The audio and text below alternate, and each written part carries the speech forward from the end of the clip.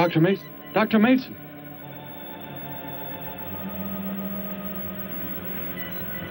I'm sorry. I guess it was nothing. A sudden light reflection. It startled me. There's no doubt a comet or a meteor. No, it seemed to be a drill-shaped thing. Revolving. No, it must have been my imagination. But it makes me realize how desperately alone the Earth is. Hanging in space like a speck of food floating in the ocean.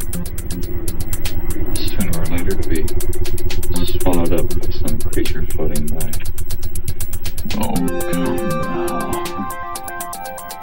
Time will tell, Dr. Mason. Wonder how.